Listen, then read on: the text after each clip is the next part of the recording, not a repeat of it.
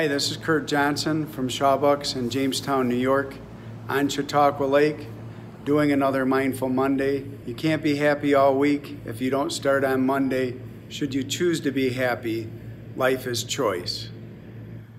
This week I'm starting something different. We're going to do a 3-part video on my Texas experience that happened at the age of 20.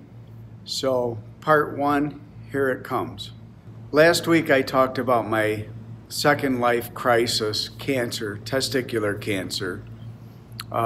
2 weeks after I signed my lease to build Shawbucks, I was diagnosed with testicular cancer, October 1994. After surgery, as a carpenter, I went back to building Shawbucks. I also went through 4 one-week-long sessions of chemotherapy at Roswell Park, Buffalo. Amazingly, the project did get finished. 2 weeks after my last chemo treatment, I was able to open Shawbucks March 31st, 1995. Last week I mentioned my first life crisis at age 20 and gave no details. What happened to me at age 20 was 10 times worse than having cancer and chemo, or perhaps even death. I was incarcerated against my will. I was forced to take medications, beaten down to the ground should I refuse to take them. I was incarcerated for 4 to 5 weeks. I went from 155 pounds to 110 pounds in that short time. If it wasn't for my 2 loving parents that made arrangements with a counselor from the state insane asylum that I was to be released and returned home to a state hospital, I probably wouldn't be here today doing this Mindful Monday. I call this my Texas experience. It was through this experience that I gained a huge life lesson and came up with a quote: "The only bad experience in life is the one you didn't learn from." I remember when my parents finally made it down to see me, my mom just had this horror look on her face. She said it took me forever to walk over to them. I was walking like a zombie.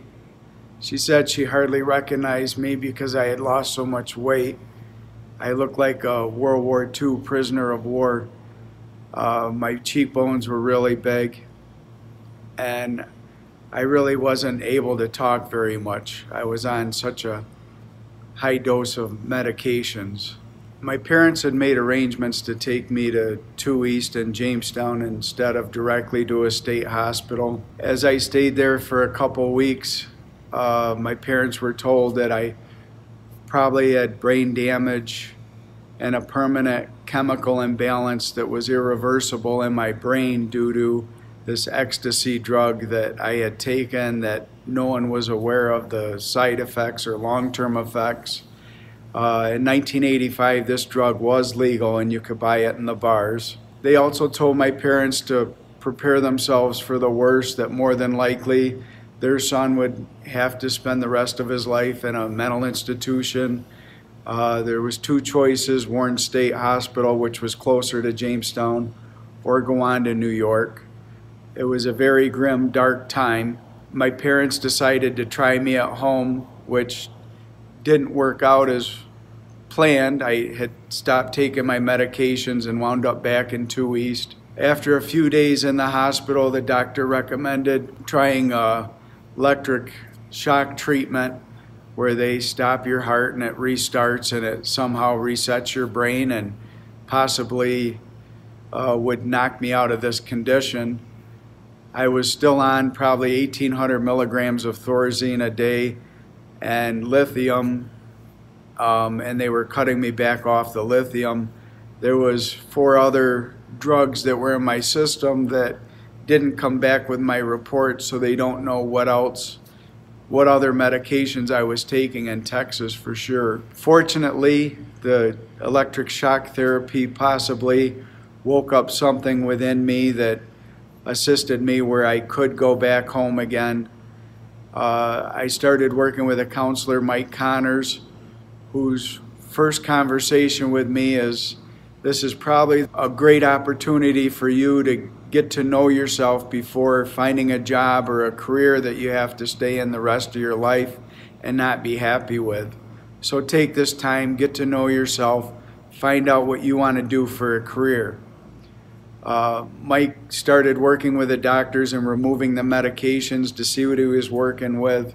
He got me off the lithium.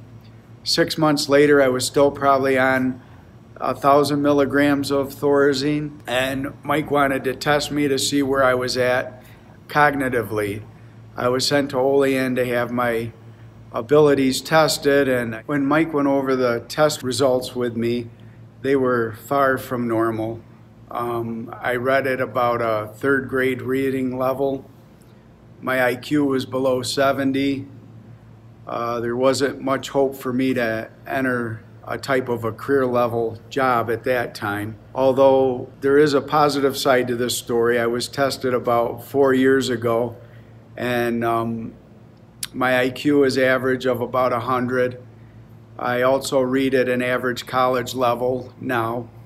So all things are always possible. If at the age of 20, if you can't read, yes, you can learn to read again. You can increase your IQ. I'm sure the 1,000 milligrams of Thorazine did have an effect on my test results, but that just goes to tell you that what you're consuming does play a role in your mental health.